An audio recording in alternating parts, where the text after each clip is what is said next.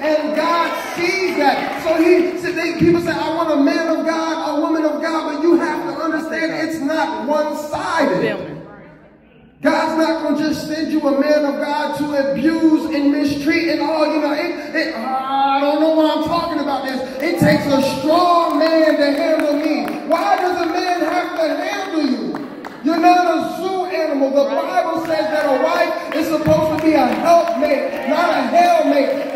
The definition of a man is not, oh, how much of a beating can he take? And let me play these games with him and see if he's going to stick around. And let me leave in the middle of the night and see if he's going to chase me. That's love. No, that's not what the Bible says it is. That's manipulation. That's witchcraft. Yeah. And we do that why? Soul ties.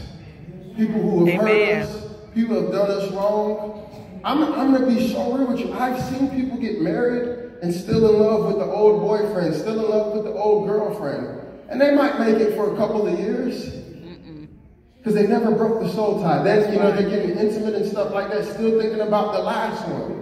You got to break that spiritual connection. And because we're ignorant to these things, we're wondering, well, Lord, I've been waiting a long time. Have you broken it? This is how you're going to know if you have broken it or not. Are you stalking their faith? Let me check my ex. Let me see what she's doing. Thinking about them. And the other stuff that you do in the privacy of your home that I'm not even going to mention. Because the kids are here. The things you entertain in your mind.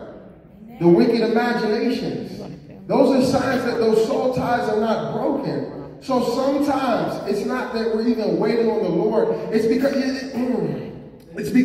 we don't spend enough time in His presence for those things to come to the surface. What we do is these little drive-by prayers with God. The only time some of us pray is when we go to McDonald's, which like I did last night, and we shouldn't really be eating that. But Lord, please bless this food. I don't know what they got. Please, and that's it. Or Lord, please bless me with this and take care of this. And Lord, my boss is acting up. But when is the last time you just got in His presence and you sat there and closed your mouth and let Him speak? He said, okay, you've told me your request, but now let me point some things out in you that you need to transform, that you need to change, that you need to put on the cross. And because we don't do that, we just walk around and just, man, what is going on? So I don't know why the Lord, He wanted me to say that. I almost forgot, and I had wrote it down here. Some of you need to start praying against soul ties. Yeah.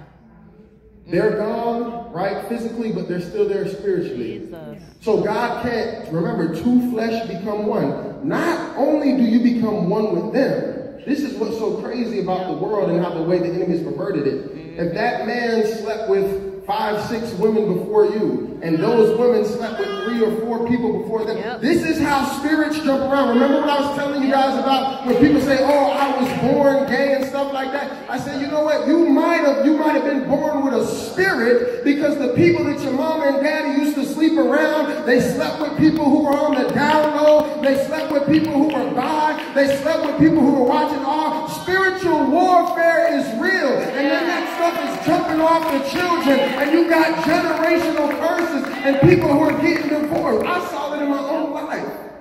I started getting a little bit older, Pastor. I was like, man, me and my dad have a lot in common, but I haven't seen him since I was 7 years old. Generational curses, spiritual warfare.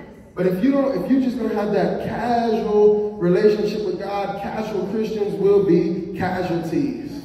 If you're not going to really get in His presence and take advantage of the holies of holies, He can't transform, He can't work on you. That's right. Amen? Amen. If you can't say amen, say ouch. Don't be discouraged. It all works for your good.